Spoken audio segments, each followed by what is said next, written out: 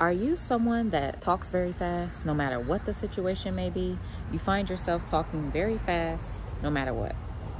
Or are you someone that sits around and complains all the time, no matter what? And instead of focusing on the solution, you only focus on the problem. Are you someone that is guilty of either one of these two things? If you are, then you have been struggling with your self-confidence building. But don't worry, because in this video, we're going to be discussing what actually destroys your self-confidence building. So let's get into it. Alright?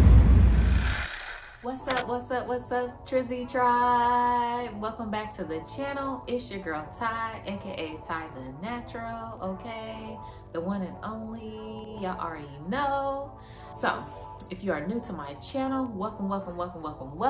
We are so happy you are here. Thank you for pulling up, and for all my OGs, y'all already know what it is. Thank you for pulling up. I love you and I appreciate you.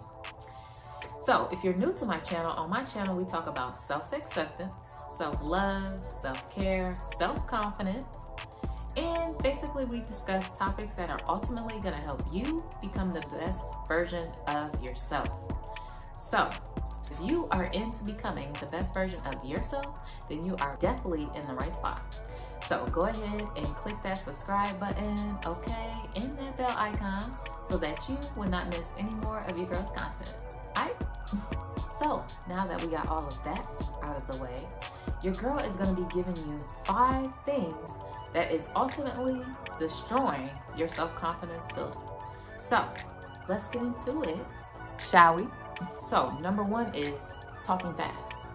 Yes, talking fast.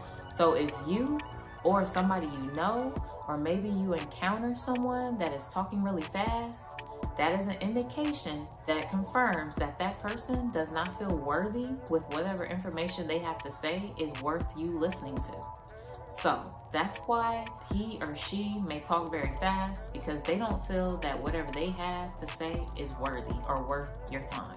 So make sure if you're someone that talks fast, that you start breaking that habit, that you start slowing down so that people can understand what you have to say. Because sometimes people won't listen to you because you're talking too fast, and they don't even want to even ask you to repeat yourself. So keep that in mind. When you have something to say, slow it down, because when you slow it down, you sound more confident as well. That was number 1. Number 2 is not empowering yourself. When you don't empower yourself, you're not helping yourself build self-confidence. And particularly when I say empowering yourself, you need to be empowering yourself with knowledge, meaning things that you don't know.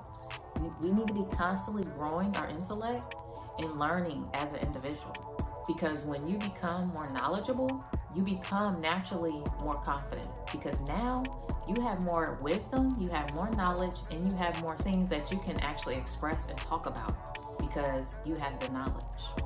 So number 2 was not empowering yourself with knowledge. Number 3 is being a complainer and focusing on the problem. Being a complainer and focusing on nothing but the problem is going to destroy your self-confidence building. It's not going to help it at all. So make sure that you are not being a Debbie Downer and a complaining person. Nobody wants to be around it. Nobody wants to hear it. And honestly, nobody cares, because they're probably celebrating in their head like, man, I'm glad that was you and not me. Whatever you complaining about. So just understand, when you are complaining, you're telling the universe that you want more of those issues. So limit the complaints to 0 and start turning that into a positive. And then far as focusing on the problem, we need to change our mindset and start focusing on the solution. This is the best thing that you can do for your self-confidence. Trust me. Number 4 is never volunteering to be kind and to serve others. So basically you're being selfish, self-centered. Everything's about you. You don't care about being kind and helpful to others. that's going to continue to destroy your self-confidence building. But when you actually turn that around and you start serving others and you start being kind to others, that is building your self-confidence and it's helping you actually feel better about yourself. Because I know whenever I help someone, no matter how little or big it is, I always feel so much better than I did before I helped the person. No matter what it is. Just like me creating these videos for you, giving you value, empowering you guys. This makes me feel good. And when you guys confirm it in the comments, that makes me feel good. That you're learning, that you're growing, that you're appreciating the value that I give. People love when they serve others, when they help others. That's what we were put on the earth to do, is to help others and to serve others.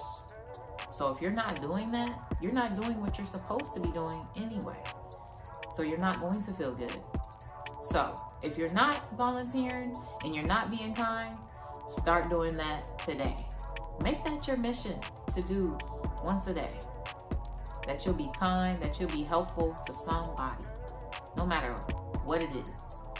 And last but not least, number 5 is going to be decreasing competence. That destroys our self-confidence as well. And what does competence mean?